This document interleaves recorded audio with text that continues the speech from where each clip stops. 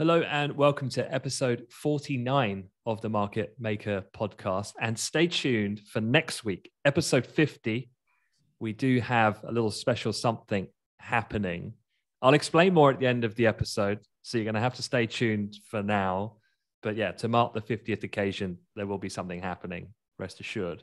But before I begin, as ever, I've got the co-founder, head of trading, Piers Curran, with me. We're going to go over some of the major news of the week first, a couple of highlights from across the board, really, from single stock to macro to a bit of celebrity gossip I've got for you this time, Piers, as well. So going to go through that first. Then we'll talk real turkey about US inflation. We'll talk about Fed pricing.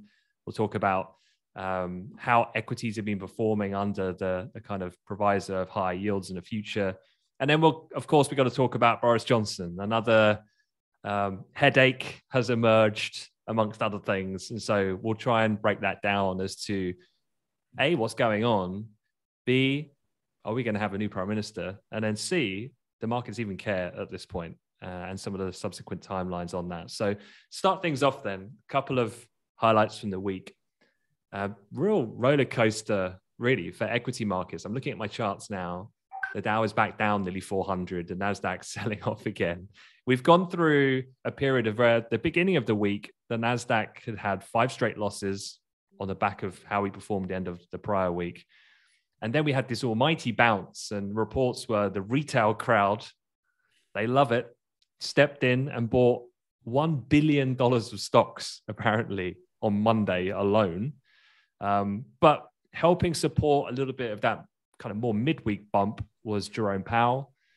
He had kind of one of his hearings with the Senate Banking Committee. This is kind of the formality of the approval of his next term as the Fed chair. And as much as he committed to the fact that really markets are right, rates are going to go up sooner rather than later, he did push back about this idea of the shrinking of the balance sheet. And that was quite critical. Tech loved it at the time. They're not loving life so much now, but very briefly had a little bit of a relief rally. Then we moved on. We had US CPI, probably major event of the week. CPI came in at 7%. We'll talk about that in a little bit more detail in a moment and what that means and where it might go. But it was the highest reading in 39 years. Plenty of Fed speak this week, all queuing up 4 rate hikes. Seems like the doves are on board as well, which would mean March, they would pull the trigger when tapering, of course, is expected to finish at this point in time. On the other side of this, there's not much panic in the oil market. 4th weekly advance we're heading for, which would be the longest streak since October. Kind of like what we've been talking about here as we've discussed Omicron, so forth. The analysts at Goldman Sachs saying earlier this week that demand impact from that variant has been modest. So amongst other things, oil's still tracking higher, up around $83 a barrel at the moment. And then flipping to single stocks, Ford Motor. I mean, we've talked EV a lot, Piers. We have. But we haven't talked really about Ford Motor. And do you know how much Ford was up last year? Percentage? I actually do because I read your market maker email. Not every day, most days, 132%. Yeah, you know, I check the opening rate every day, Piers. I'm disappointed. But yeah, Ford, I mean, Tesla was up, I think it was 56% last year. Obviously, the S&P was up 27. We're talking about 130 plus for Ford. And it kind of went about its business pretty discreetly. But they this week hit a market value of 100 billion for the first time. Long story short, it's all about them going EV and a full pivot in that direction. But away from there, we had bank earnings. They commenced today, so Friday, we're recording this. And JP Morgan reported record annual profits, investment banking surging. BlackRock, the world's largest asset manager, has become the first to surpass $10 trillion of assets under management. Wow, I was going to say 9 trillion, but yeah, you just lose count. That's crazy, isn't it? Right. So to put it in some context, they've grown assets by 15% in Q4. Right. And that's now larger than the hedge fund, the VC, and the PE industry combined. Just their growth in quarter four. No, the total. Okay. I'm referring to, yeah. I mean, that is the 10 trillion is more than, It's just insane, those numbers. And then to kind of wrap up the week, aside from Boris, which we'll discuss, no vax. Djokovic has obviously been in the news a lot. And then you've got Prince Andrew. Yeah. Stripped He's of not his having a military good time. titles. That's not going to end well, I fear, for Prince Andrew at this point in time. And then finally, got a shout out to my main man, Money Mayweather, and also Kim Kardashian. They've been sued. Don't know if you've read about this. I haven't. They've been sued over promoting the altcoin EthereumMax as part of an alleged crypto scam, right? The scam, right. The major 2 points here of the scam, the main problem is EthereumMax has absolutely nothing to do with Ethereum. Right. Part one. And it's crashed 98% since June, which is when it was promoted by these two celebrities. Now, question for you.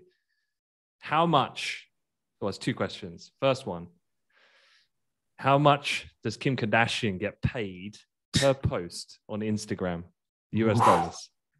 Wow, that is that's what? How many followers has she got? Couple hundred million or something? I don't know how you want to work this out though. So let's go with I know first, then you can reverse engineer it. My knowledge here on Insta's low. I'm going to start at a point that I do know. Ronaldo's the highest, and he's got 300 million followers. I think he broke 300 million. In 300 million, yeah. Is that right? Anyway, so I'm going to wind that back. I reckon she's got 100 million. So per post, that's got to be a punt. You could charge a lot for that. $10 million. Gee whiz. So in terms of followers, I liked where you were heading. Now, if I was interviewing Piers Curran, I'd be like, okay, yeah, I'm liking this. The logic is there. Until the last bit I said, which ruined it all. You had the job, then you blew it. But so her followers, you're right. Ronaldo's up there, but she's very close as well. So she's on 279 million followers. Yeah. And per post, she gets $860,000 a post. What, you think she's lowballing that? You think you should? Yeah. If you were her agent, you'd be saying, "Look, 10 mil. If you want Kimmy to." I think she's low. I'm going to stick to my gun. I think she's lowballing that. Okay. Let me. Look, my 15,000 Twitter followers. I'll get her up. Via what other channel could you access 280 million engaged followers? I reckon she's lowballing that. Yeah. Okay. I'll send her a message. Yeah. I'll say you DM. Send her a DM. All right. Well, hit her up on the DMs. Well, let's get straight into it and talk about.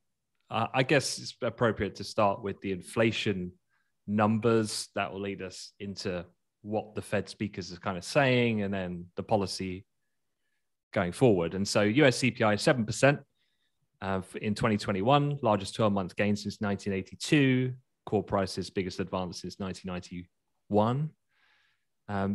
The increase in CPI led higher by prices in shelter and used vehicles. Food contributed, but energy prices, which are a key driver of inflation, of course, through the predominant part of the year, fell last month. But looking at the price movement of oil, that's not shocking at all. But bond markets are pricing in now 90% probability that the Fed will deliver 4 rate hikes now in 2022. And obviously their official communication is, in their projections, is 3 at this point in time. Thoughts on CPI first, and then we'll talk a little bit about what Powell said and what the rest of the gang at the Fed are saying. Yeah, it's Yeah, I think whilst obviously sensational headlines, 40-year highs, 7% handle, that's kind of what was expected though. So, it's still more of the same, where the same is, oh, wow, that's, inflation's high. So I don't think it changes the Fed's, what is already a very aggressive hawkish pivot. Obviously, it kind of it adds justification to their aggressive hawkish pivot, but it's too early still for inflation to start coming down, like naturally creeping back lower due to base effects. Part of the reason why it's high is because of base effects, and those base effects won't come out of the equation until we get into the spring. So it's not surprising that inflation's still rising. But I'm not trying to suggest that it's not something we should be worried about, because it definitely is. But yeah, I think it's status quo, where we were already in that position of inflation's high, the Fed's super hawkish, and we're still there.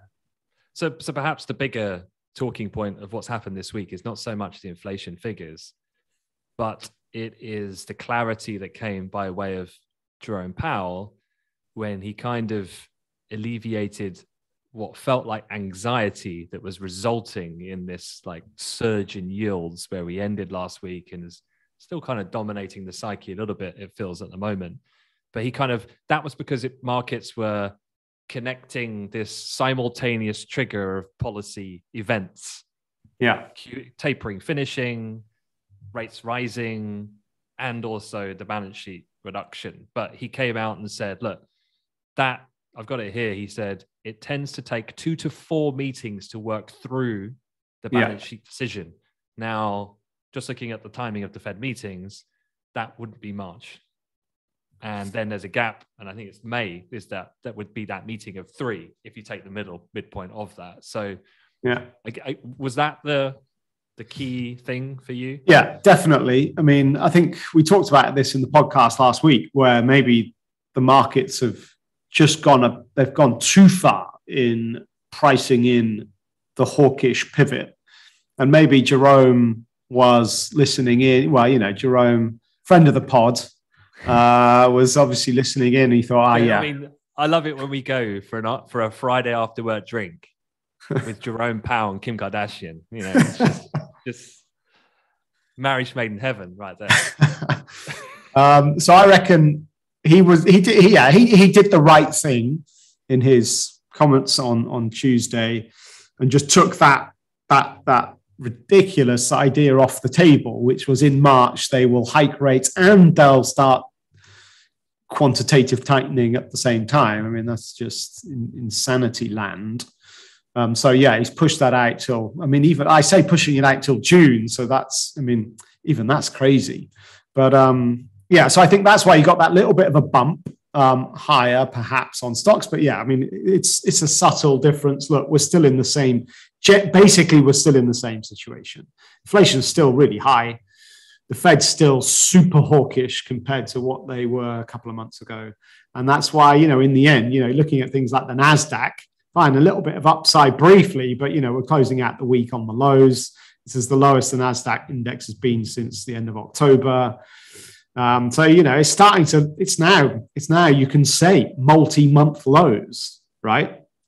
We haven't been able to say that about stocks for, I don't know how long actually. When were we last able to say stocks are making multi-month lows?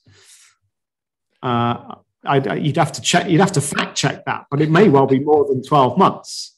Well, it might not last for long, because one of the recurring calls from the suits on Wall Street is Goldman Sachs, UBS, Global Wealth Management reiterated their bullish calls. They said equities can weather high interest rates and rising bond yields. BlackRock's Investment Institute recommended investors use sell-offs to add risk. And the perma bulls at JP Morgan Monday was arguably overdone, they said. And to be fair, very short term, they were right the following days. Whether that will be right over a longer time period, we'll see. But yeah, still seemingly keeping their heads fairly cool at the moment in terms of their view. And I guess this was what a lot of the banks were talking about at the end of last year. Even though we'll finish 2022 possibly higher, which is the median kind of consensus on the street, that's not without its drawdowns at some point. And I guess, this is it's very minor at this point. It's nothing to get too deeply concerned about. But is that just... Yeah. I want to take you back to end of 2015 for a good sort of comparison. Because what tends to happen is when the Fed get hawkish, markets don't like it. And until we're confident enough that actually the economy's solid and strong, and once we get our head to that point, then actually hiking rates is fine. And then it becomes not, oh my God, they're hiking. It just then becomes, well, how quickly are they going to hike, right? And so we just move forwards in the kind of narrative one step. So at the end of 2015, the Fed went hawkish and they hiked. At the same time, we had other issues as well. There was a big concern around China at that point through the summer of 2015. And anyway, we had a wobble and markets sold off into the end of 2015 and the start of 2016. And then back then the Fed held off a little bit on hiking more. But then as we got to the end of 2016, they started hiking and they hiked 4 times in 2017. This idea of 4 hikes in a year, everyone's going, oh my God, what? But they hiked 4 times in 2017. It's not so long ago. And the point is, how do equities react to hikes? It's entirely dependent on market sentiment, which is dependent on how solid is the economy below that. And if the economy is super strong, and if we're coming out of Omicron and, you're going to get some powerful economic momentum, well, then hikes are fine. Stocks can go up in a rate hiking cycle. Just go and have a look. It's just we're in that transition at the moment between the Fed's hawkish pivot prior to the hike starting, and you've still got a bit of Omicron uncertainty in the mix and the supply chain and the inflation stuff. So it's all kind of in the melting pot. But I think that's why banks are pretty much happy to say, look, buy the dip, because they think we're going to get onto the hiking cycle. And in previous cycles, as long as the economy's solid, then it's fine. And if the economy's not solid, well, then the Fed won't hike. Yeah. Unless we've got an inflation problem, unless we've got stagflation, I'll just perhaps leave that on the table. That's your nightmare, where economy's slow and inflation stays high. But I can't. If COVID goes away, I can't quite see how that works. So I don't think that's a genuine risk. Yeah, I mean, at the moment, one thing that's happening today at the end of the week is that stocks are a little bit lower, but actually oil's firmly higher. Yields at the moment haven't seen too much movement. We've been pretty much sideways for the last couple of days now. So yeah, it's interesting. It's predominantly equities which are reflecting the anxiety to some extent at the moment. And yeah, I guess what you generally look for though is when there's a multi-asset uniformity to movement, which is then something more substantial where equities could possibly then really roll over, but the other asset classes aren't really playing that tune at the moment. Yeah. What I will say on oil, what's really interesting on oil, certainly WTI crude at least, it's the October 21 high. We're right on it. And we kind of been flirting with it for the last week or two, but like powerful end to this week. And we're pretty much right on that big level to look out for, let's say going into next week and let's say into the end of the month. Because, can oil kick on to $100 is the question. And you've obviously got on the demand side, Omicron going away, or at least proving to be milder. And so as long as economies, don't lock down, then obviously demand side, that's a positive factor. And if OPEC kind of stick to their current situation. And if you've got the other stuff, one-offs like, Libyan production dropping and that kind of situation, and then you got the medium term to long term lack of investment into, finding more supply, in the end, that's the underlying slow burner that's driving this price up. And so I'm now in the $100 camp for 22. Nice. Okay. Yeah. Well, look, I know you're heavily invested in oil infrastructure and oil pipeline. What? Talking my own book? What do you mean? Okay. Well, look, let's move away from there and let's talk a little bit about UK politics and Boris Johnson, because it's been a hell of a week for Bojo, under pressure from senior Tories, of course, after he admitted the drinks party at number 10 Garden on the 20th of May, 2020, when, as you can remember, we were all in lockdown. And so being defiance of his own government's rules. The FT reported earlier in the week that MPs said letters of no confidence were starting to be handed in, and just a little bit of understanding of how that actually works.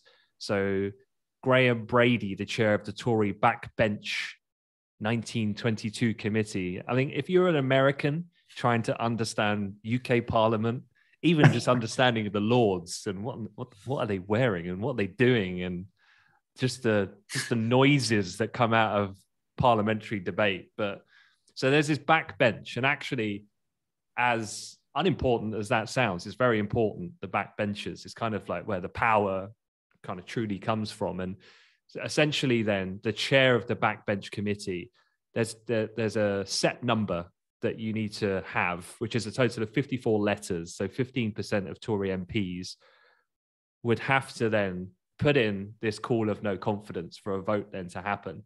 And as many as 30 letters of no confidence have been submitted, is what they were saying earlier in the week. So the kind of key figures, 54 at around 30, which is quite high actually. But yeah, actually I'd say the closer you get, the more that kind of value of that one vote accounts for much more. There's always going to be like very out there candidates who at a drop of a hat cast a no confidence. It's really the deciding ones. And as we'll talk about, it's the cabinet. The cabinet is key. If you lose your cabinet, you're out, basically. Yeah, you have no support. So the Prime Minister's approval rating is falling dramatically. It's been going that way for some time. There was a YouGov poll that came out for the Times on Wednesday night, I think it was. Labour now have a 10-point lead over the Tories for the first time in nearly a decade. So it's been 10 years. Basically, his approval rating is falling as fast, and it's almost as low as Theresa May at the end of her premiership. And one of the things that you generally start to see in politics is it's very seldom the fact that once this decline happens in confidence, it doesn't really change. You might be able to stabilize, stop the rot, but you can never reclaim former glory, really. And obviously he's gone through a sequence of different events. So yeah, feel free to jump in, but there's a couple of really interesting points that came out of an article out of The Spectator, who are, I guess, for a lot of particularly students, you might not follow the Spectator. And definitely one thing I'd say, if you're going into a global markets division type role, of which could be quite a wide variety of positions, you really should have a base competency knowledge of, certainly if you're based in London, UK political system, structure, and the US, because obviously it's midterms at the end of the year. So if you're not comfortable with the differences of the two and the structure and how they operate, just spend, honestly, like an afternoon on each one, just reading online about it, in terms of just hit wiki and stuff like that to get an understanding of structure. It will hold you in good stead, because lo and behold, I can tell you what they'll be talking about at the beginning of November of this year. Yeah. It's a set political event, right? So, and that will dictate lots of different things. So just a word to the wise, just make sure you get that down. But going back to this article, they were saying a couple of things. What was striking about the Tory rebellion against vaccine passports, for instance, was how many of the rebels had backed Johnson in the 2019 leadership contest. He has alienated allies, and his enemies, as they are, they're already lying in wait for the best moment to strike. So you've already lost those, because it's never fully favorable when you come in, unless you're Tony Blair back in 1997. Call me Tony. Then you've got what is the issue? I thought this was an interesting point. Partygate, let's call it Partygate. It's not a complex issue. Yeah. And so even if Sue Gray, who's the person investigating this to find out, has he done something wrong? Is it criminal and so forth? She sets out the facts, and the response from the public is obviously very key for confidence. And it's an issue that everyone can understand, because there are many things that Boris has done in his leadership where it's so integral to the complication of like Brexit and things like that. You wouldn't really understand it because it's just boring and it's just not of interest. But when it comes to like what the media are doing, which is the Queen sitting solo when she wasn't there, and all these different sorts of things, it's going to resonate. And that's a massive problem, because this is all about optics. The ironic thing is the improving outlook for COVID, which you rightly said, he kind of called it right. Ironically, that's changing the calculus for some Tory MPs, because that was a risk of calling a leadership contest. Who would want to do it when there's such uncertainties? But actually, we're getting emerging clarity coming, which is giving more greater conviction that, look, that's not so much of an issue now, because hopefully boosters and the natural way of which waves get less potent over time, well, then that's not so much of an issue. So yeah, it's interesting how that's changed and shifted. There's now a sense that with the virus in retreat, all restrictions likely to be lifted later this month, it might be possible to do some, change horses, so to speak, and who you're backing in that respect. The crucial difference between now and the first phase of the premiership, and this was another interesting point, if you think about when he came in, you needed Boris to do two things. You needed him to get Brexit done, and you needed him to beat Jeremy Corbyn. And for that purpose, he was probably a very good fit. He smashed it on that front, on those two fronts. But that meant they were backers within the party were prepared to overlook some of these circumstances because he was the man for the job to win on those two fronts. However, they've kind of the narrative shifted, and the tolerance is gone now. Yeah. And the incidents have become multiple. And then added to this argument that Johnson's departure would allow Tories, this is another important thing about the management of the party after Boris.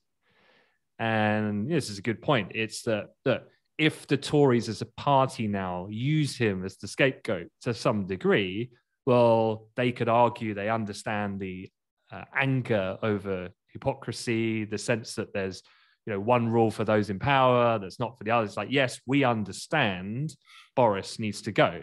And so therefore you give a clean, fresh slate within the same leading party in that sense, which makes sense as strategy. So timing wise, the reason why this might not happen immediately, and obviously very telling that Rishi decided not to be around for Wednesday when he was getting a grilling and PMQs about all this. Yeah. And then I think he tweeted at like 8 p.m. in the evening, kind of half-heartedly backing him. So the talk is Rishi going to do it? He's the favorite. But timing is key. It always is. And there's local elections happening in May in the UK. So I would say the likelihood is that nothing's going to happen probably until then. And I remember Theresa May, it was all going terribly. And then she had the European MEPs, wasn't it? And I think the Tories came like 4th or 5th. Yeah, that's right. And when it's like an official, formal democratic process like that, there's no gray area of what. Yeah, was I at a party? Was I not? Did I? Was it this or that? It's like, no, you are now not a vote winner, right? And so now you go. Yeah. And for Rishi, if I think about May, Bank of England might have got another hike in. The Fed have got some clarity. Omicron's now, where are we at there? Perhaps better position. Economy's moved on a bit. Just wait. This is all about let him self-implode. Don't force yourself, and then it will happen. But, you know what these politicians are like. Have they got patience? I'm not sure. They're all power-hungry animals, aren't they? I mean, I like your thesis. You're mentioning The Spectator. I won't say much on this other than The Spectator.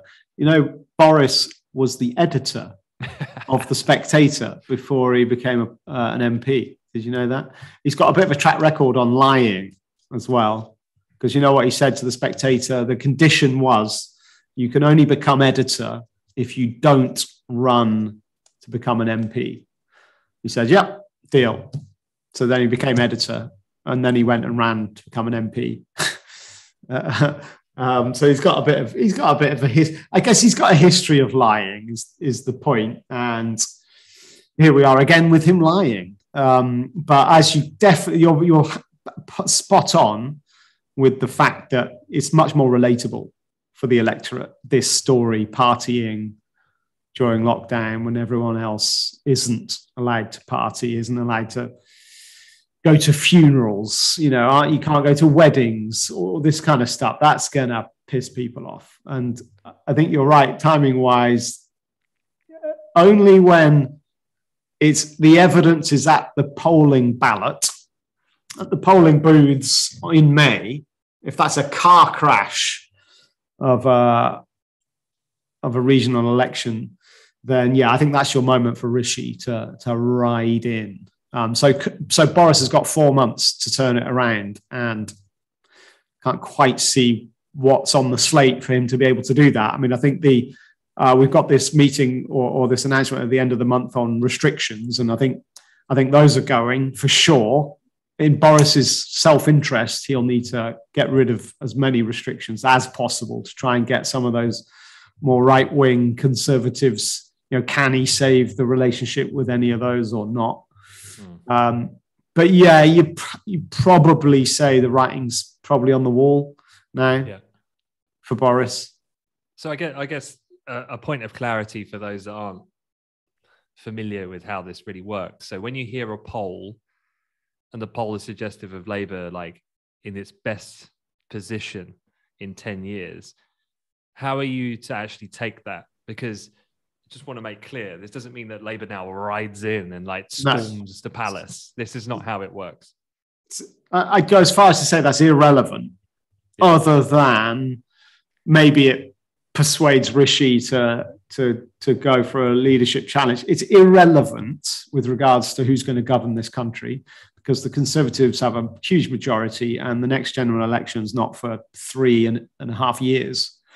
Labour will not get into power until at the earliest, I think it's May 2025, right? Or no, 2022, I think it is. We'll have to check. No, hang on. When was the last general election? Boris won in, was it end of 2019? We'll have to. Yeah, it's 2019, 5-year term. It was a winter election for the first time in, so right, fine. Winter 2024, right? So, we're mid-cycle. And sure, the polls are going to go up and down, Labour versus Conservative. But at this point in the political cycle, it's not relevant from who's going to run the country point of view. It's purely just down to who's going to be the head of the Conservative Party. And can Boris cling on and somehow come back from the ashes, or is it time step aside and maybe a Rishi might come in? I was just saying, what a ride for Rishi. I mean, until he appeared, can't remember what it was. I think Boris was so ahead at the time of, I can't remember what was happening. It was almost like it was a shoo-in. There's no point Boris turning up to some of these TV debates. So he sent Rishi out, and it's like, who's this Rishi Sunak? Yeah. And this was like 2 and a bit years ago. Yeah. I mean, incredible. It's been a meteoric rise. And he's young as well. I mean, he's very young. I don't know, how old is he? And would he be the youngest prime minister for many a year. Well, maybe since. Well, I think maybe. Well, he's 41. I'm not sure how old Cameron was when he came in. I thought Cameron was a bit younger than that. Was he younger than that? I think it's close. It's got to be close. Well, look, I mean, Rishi's highly relatable as ever. I mean, married into a billionaire family, so just like every one of us. So it's great to have another representative of the people of Britain. But I guess moving back to markets, yeah, Rishi coming in. I mean, let's just say he does in say the summer. Let's just pick a timeline.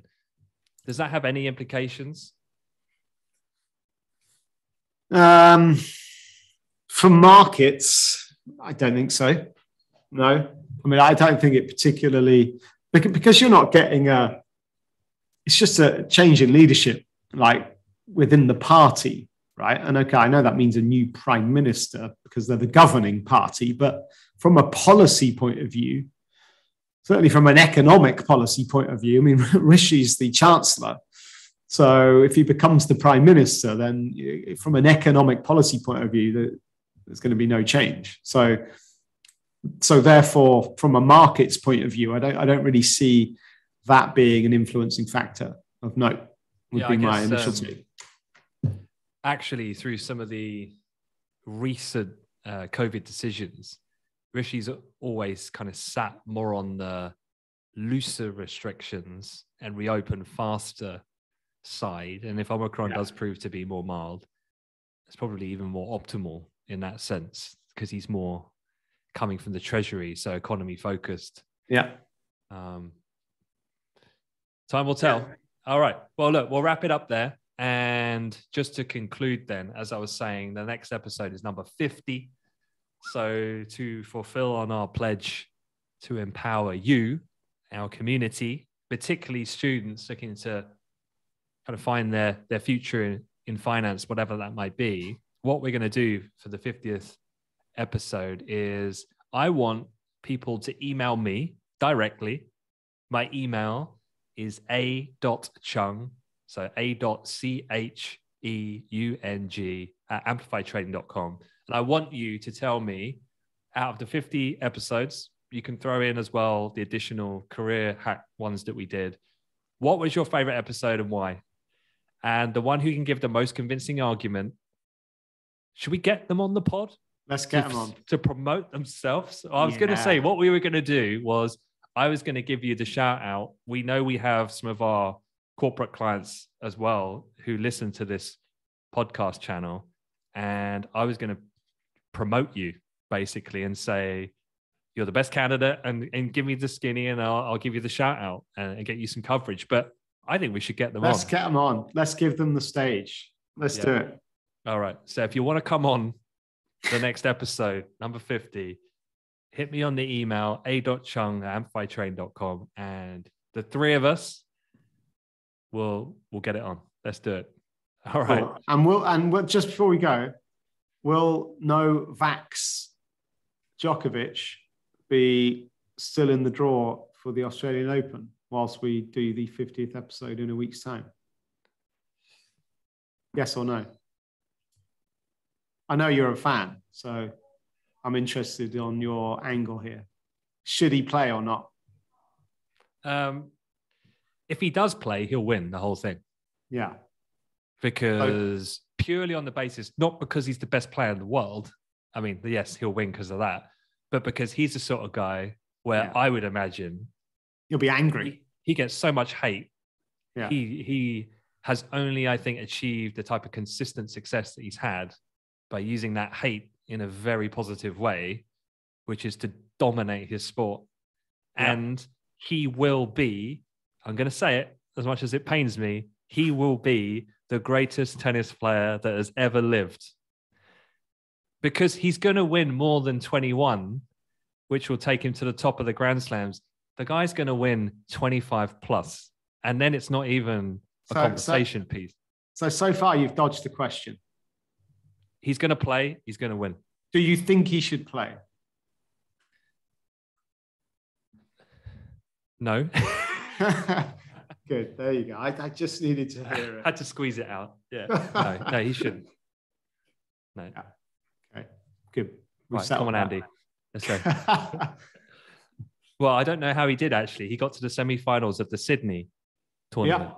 First time he's won 3 in a row, ATP level, since 2019 or something like that. So, never know. Dark horse. Doubtful. I'm not sure. English sport in Australia at the moment is not going so well. So, all right. Well, on that note, have a great weekend, Piers, and everyone. Take care. See you guys. All right. See you later.